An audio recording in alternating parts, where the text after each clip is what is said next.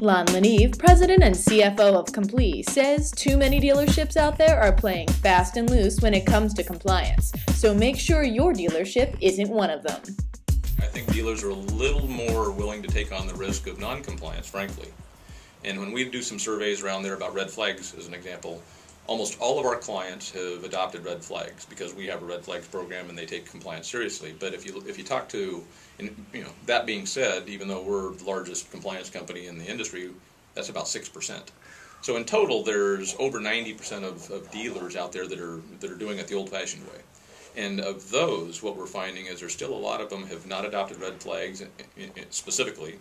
And in general, if you ask any of those what their compliance levels are, one, they don't know because they don't measure it, and two, if they guess, they typically say between 30 and 60% compliant, which is a pretty low number. If our typical employee our typical client, is 95% plus compliant, and that comes right off their dashboards. So it's one of those things that it's sort of out of sight, out of mind for people that haven't taken it serious and adopted sort of a formal compliance program. And if they don't do that, I think what we find is it slips. People may have good intentions. It's hard to get around to doing it. If you're doing it manually, with fewer people, it's even that much harder. And when times are really tough, I think some dealerships just are willing to take a little more risk. All that being said, in this environment, especially with the new administration, I think we're going to see additional regulation over and above what we already have.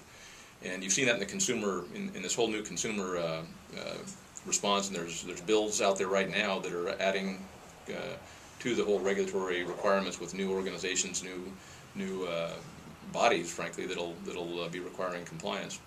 And that's just a trend that's not going to go away.